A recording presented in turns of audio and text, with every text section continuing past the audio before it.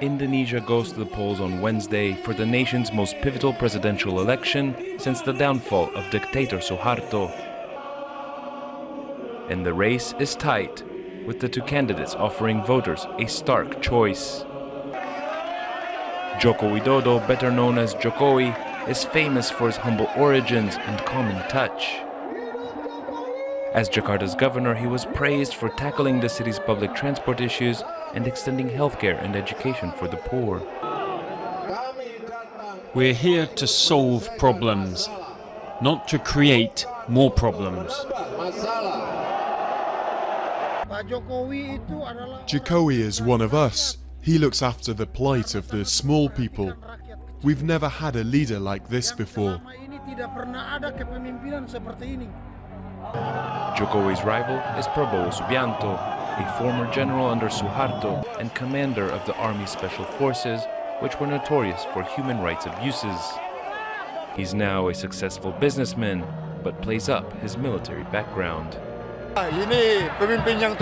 He's a firm leader. He will be a real change. He will ensure the country becomes a leader in Asia. If we get the mandate from the people of Indonesia, we will work very hard for all the people in Indonesia.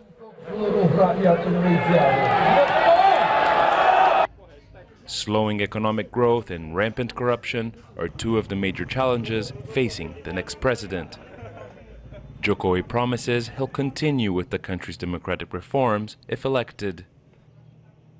Prabowo's critics, meanwhile, fear he would take the country back to its authoritarian past. He clearly tells democracy is just a tool, a means to an end, but not necessarily a foundation. He talked about election not being being